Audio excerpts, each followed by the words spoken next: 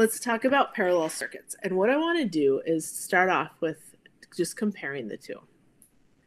So we're going to look at series. We'll look at parallel. I already did that.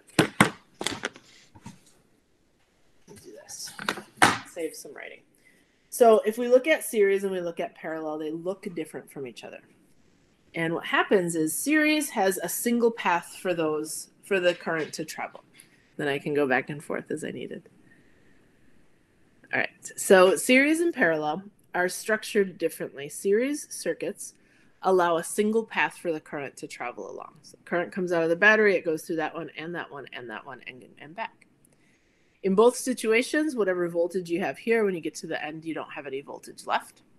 In this one, the current travels through each of the bulbs. The same current goes through each of them. In parallel, that we're talking about this week, the current comes out of the battery. It comes up here. You have a lot of current coming out. Some of it goes over here. Some of it goes up, and some of that goes over here, and some of it goes up and then goes over here. And so what happens is the current only goes through one of these, and it has to drop all of the voltage there before it comes back. So the current starts here with your total current, splits, comes back together, and the total current goes back to the battery. In the process, remember that when the current gets back to the battery, it can't have any voltage left. So when the current splits and the part that goes here will drop all of its voltage here. So because that'll be the only resistor that part of the current encounters. Some of it comes up here. The current that crosses here will drop all of the voltage here because that's the only resistor that's encountered here. And then the part that comes up here will cross here. It only encounters this piece of resistance, and so it will go back. It'll drop all of the voltage there and then go back that way. So in here, your current is the same through all of them, but your voltage is different. In here, your current is different through all of them, but your voltage will be the same through all of them. So those are kind of your biggest comparisons. I'm going to take this part off and look at the rest of this here. So in this one, this just summarizes what I was just saying. The current is the same throughout. So if you have 0.2 amps coming out of the battery, there's 0.2 there, 0.2 there, 0.2 there, and all the way back. The voltage will vary. So let's say you have 9 volts coming out of the battery here. You might have 4 volts that drop there, 3 volts that drop there, 2 volts that drop there, for a total of 9. But you'll use up all 9 spread across these 3. Here, the voltage stays the same. So the current will split, but the voltage stays the same. So if I have 9 volts coming out here, I'm going to drop 9 volts right there and go back. But then some current will come up here. I'll drop 9 volts there and go back. Some current will come up there. I'll drop 9 volts there and then go back. So what happens when you're dealing with parallel is generally you'll get a lot more current coming out of the battery as you're doing that.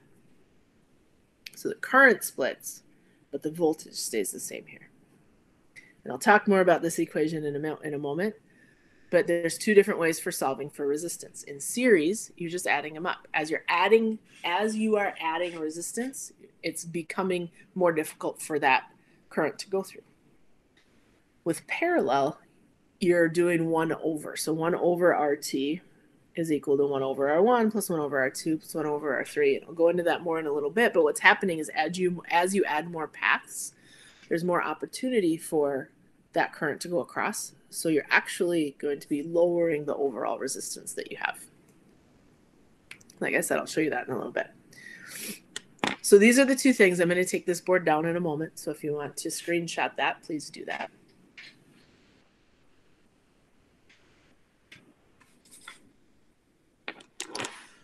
So now I want to focus specifically on parallel circuits.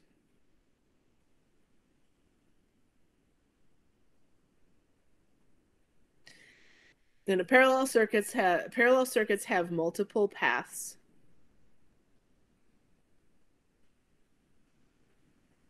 For the current.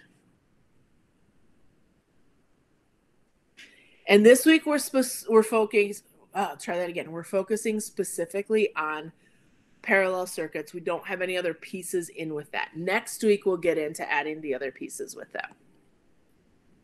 So you have two ways you can draw this. Well, lots of ways you can draw this, but the two main ones, oh, let's use resistors. Why not? Would be like this. And a lot of times I use 3. 3 is just sort of a good number of like, yeah, we've got some here. You could draw it like this, where you have R1, R2, R3, and then the voltage from your battery. You could take that same circuit and rotate it 90 degrees and draw it like this.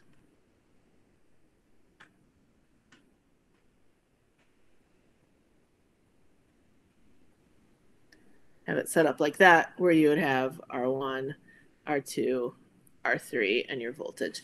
The biggest thing is that when you have it set up, that you follow your current. And so if you take your current out of the battery and you have a place where it splits, and some of it goes there and some of it goes there, you're probably going to have a parallel component. Same thing here. It comes out here. Some of it can go there. Some of it can go down there. Again, you'll have parallel components here. And so there's, like I said, there's different ways to kind of set this up and see what you might have. Let's talk about the voltage drop. I've mentioned it, that the voltage drop goes across here, and it happens because of the current. And so let's think about what happens if people drive from Wisconsin to Minnesota. So let's say we have Wisconsin over here and we have Minnesota over here. And a lot of people live in Wisconsin and drive over to Minnesota to work, and then they drive back to Wisconsin at the end of the day. So if somebody is going to Minnesota, if they wake up in the morning in Wisconsin and they're going to work, they might listen to the radio or look on the TV or get online and look at traffic or something like that. And there's about 3 bridges that sort of work. There's Stillwater Bridge. There's one up at like by Taylor's Falls. There might be another one somewhere in there. And so you have different paths you can get across. And let's say they live like here and work here. So it's not really going to matter what path they go on. Well, we can say that traffic is going across all 3 paths. Say, yep, morning traffic's going across all 3 paths. But that individual car can only pick one. The individual car isn't going across all 3. And so while we have traffic going across all 3 paths, this car might get up and go across this path. Or it might go across this path. But whichever path that single car goes across is the only path it goes across. And that's kind of what we're talking about in the way that this goes. The other thing that happens is the voltage drop.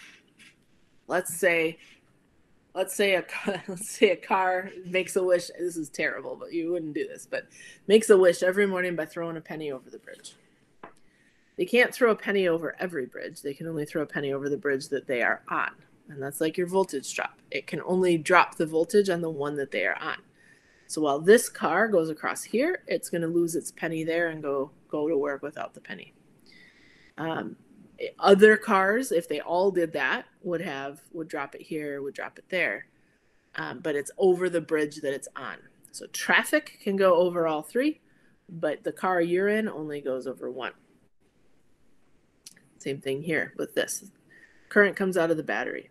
Some of the current goes here. The current that goes over here only goes over here. So it only encounters this resistor and drops all of its voltage there and goes back empty. So if I have this set up like this, so I have my current comes out of the battery, this current goes over here, this would mean that I would drop all 9 volts there and then go back empty. But not all of the current goes there. Some of the current, a different part of the current, continues up here. It would drop all 9 volts on that one because that's the only resistor that it encounters, and then goes back empty. The currents combine again and head back to the battery. And the same thing here. Some of the current will go up here, cross over here, 9 volts, and then go back to the battery. And so you'll have a certain amount. Let's say you had, let's say you have 6 amps coming out of here. It's a lot of current. Let's say you have 6 amps. So we might have 3 amps that go here, 2 amps that go there, 1 amp that goes there. They all come back together, and you would have 6 amps going back in. So however you have it set up, whatever you're looking for, and the different pieces that you have, the current splits here and goes across each path. The voltage drops equally. Now let's go back to the situation of, we'll talk about resistance with this in the situation of Minnesota and Wisconsin. So if someone wakes up in Wisconsin in the morning, they listen to it, and they listen to the traffic, or they see the traffic, and there's a huge backup here.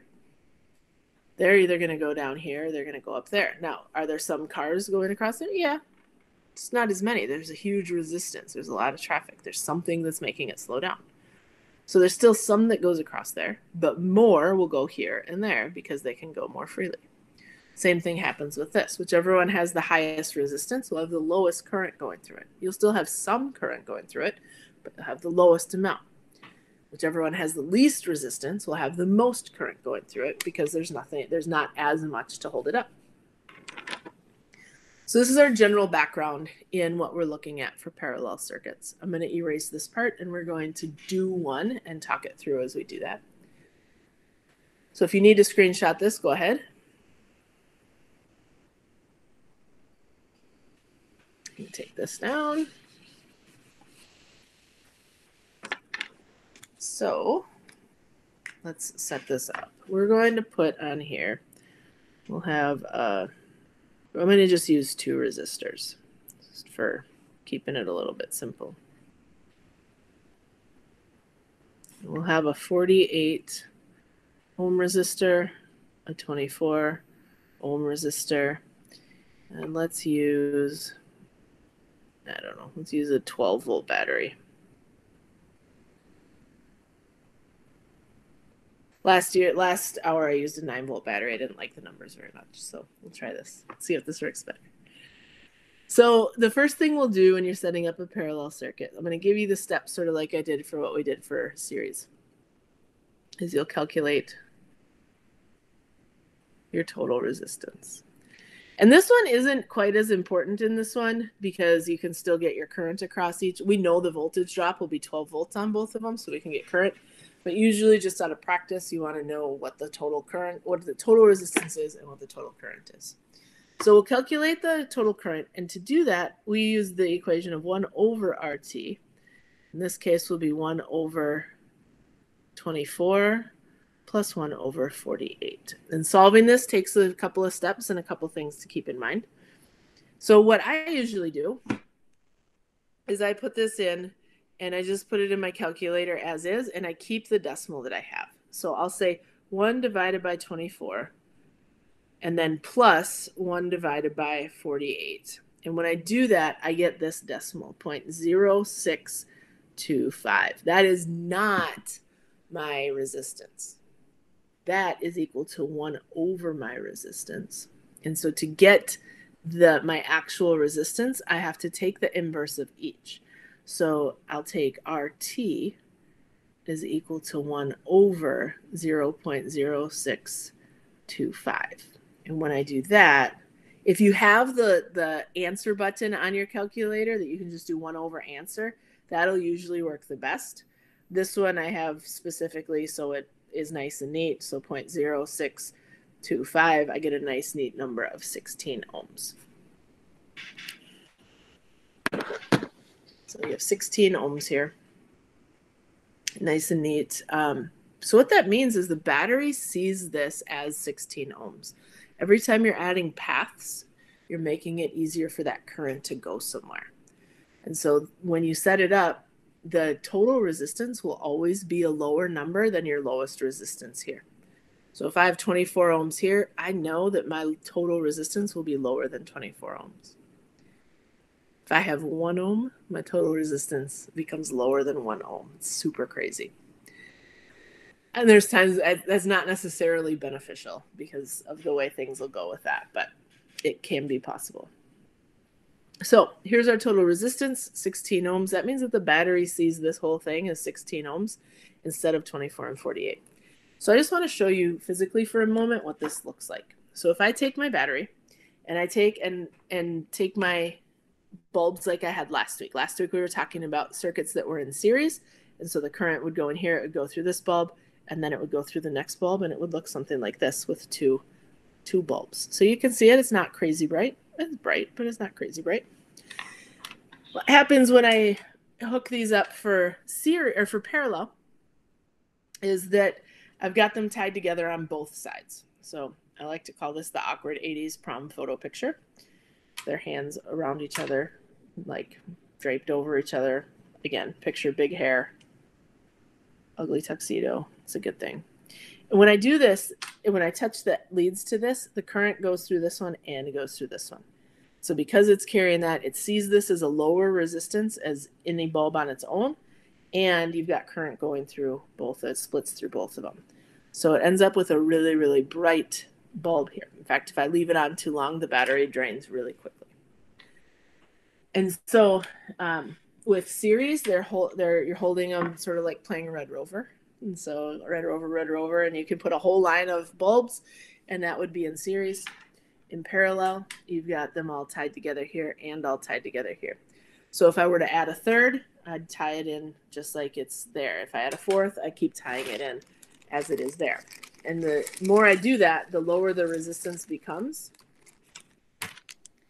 and the more current that's coming out of the battery. So if I tie this third one on here, tie this third one on here, something like that, something like that. So you would still have the current would come in on this side. It could go through any of the three, and it would go out on the other side. Let's see if I can. They're not tying together really well, so let's see if I can get this to work. Yeah? Come on. Wants to.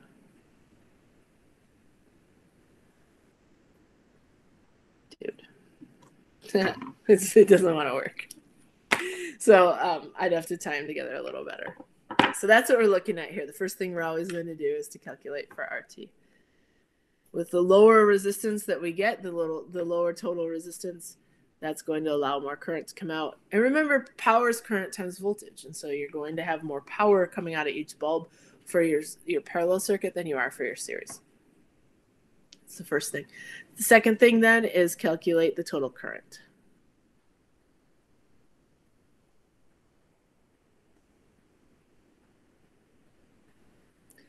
And this will be something that you'll check the next steps on. And so we'll say I, for a total current, we're going to say I is V of the battery divided by RT. So I is V over R. And in this situation, it's the battery voltage divided by your RT that you got up here. So we'll take 12 volts divided by 16 ohms.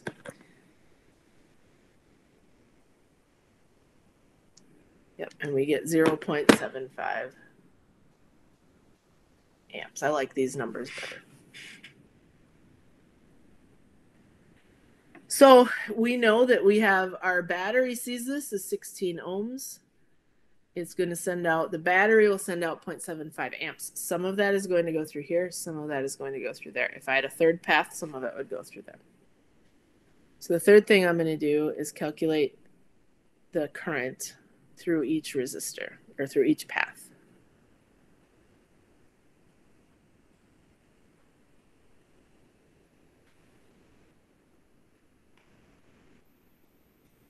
So I'll calculate the current through each path. So I'll say I is equal to V over R.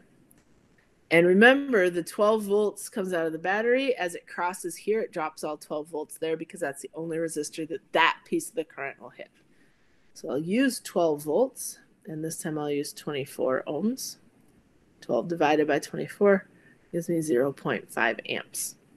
So coming out of the battery, I have 0.75 amps. That comes up here. Through here, I have 0.5 amps. And then that 0.5 amps goes back to the battery. If I go up through the 48 ohm resistor, I equals V over R. So I still have a 12 volt drop because the current that comes up here has the 12 volts with it. It only encounters this resistor, so it drops all 12 volts there, and then it goes back. So I have 12 volts divided by my resistance of 48 ohms. 12 divided by 48 gives me 0.25 amps. So coming up on that second path, I have come up here. I started off with 0.75 amps. 0.5 amps goes through the 24 ohm resistor. 0.25 amps goes through the 48 ohm resistor. 0.5 plus 0.25 gives me my 0.75. So if I have that plus that, if I add those two together, it brings me to the 0.75 amps. So it splits and then comes back together. Whenever you add the current along of each of those paths, if you add that current back into, if you add those two currents together, it should always be the total current that you have. Last thing then is to put that together with calculate your power.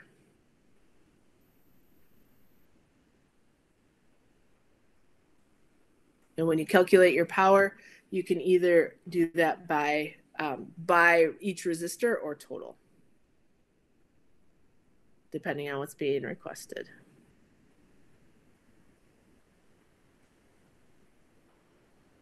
And we'll go ahead and do that here. If we do it by each resistor, we say P equals IV. So I'll take the current here of 0.5 amps times 12 volts.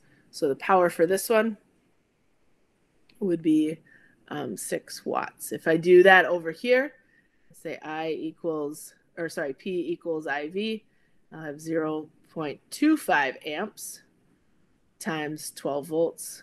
And so here I would have 3 watts. If I did this as a total, if I did total power, I could say P equals IV. My total current is 0.75 amps times 12 volts, and I get 9 watts. And again, that total current there, or that total power, if I add up these two powers, I get the same. So 6 plus 3 equals 9. So this one's for total. Again, depending on what is being asked for. So if you want to screenshot that, go ahead.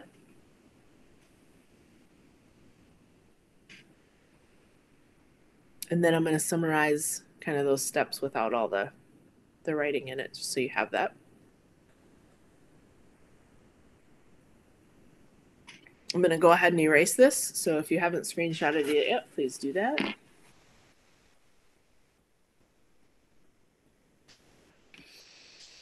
Take this off.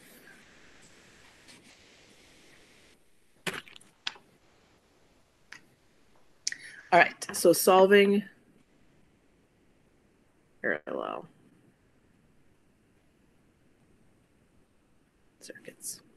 Solving parallel circuits, the first thing you do is calculate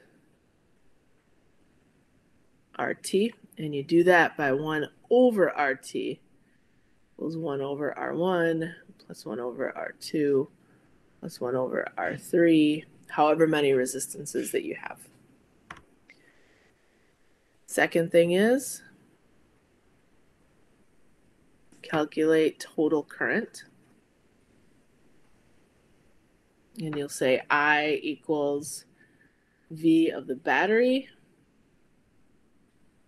over RT. That's the total current coming out of your battery. And then you'll calculate the individual currents on each path.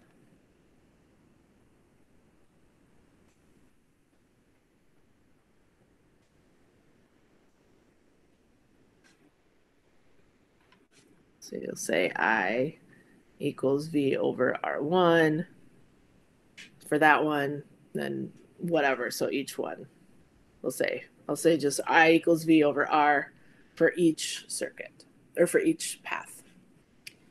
And then once you have that, calculate power.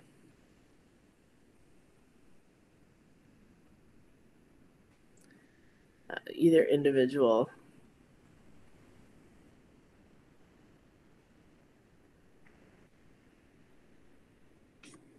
or the total. And that holds true for series circuits as well. So when you're calculating power, you can calculate total, you can calculate individual. It all depends on what you have for just what's being asked for. It's still I times V. If you're using your total current, your total voltage, then you're calculating total power. Oh, excuse me. If you're calculating on the individuals, you can do that as well. But either way, the individuals should add up to be the whole as well. So go ahead and screenshot that. Any questions on any of this? I know I just went through a lot of stuff.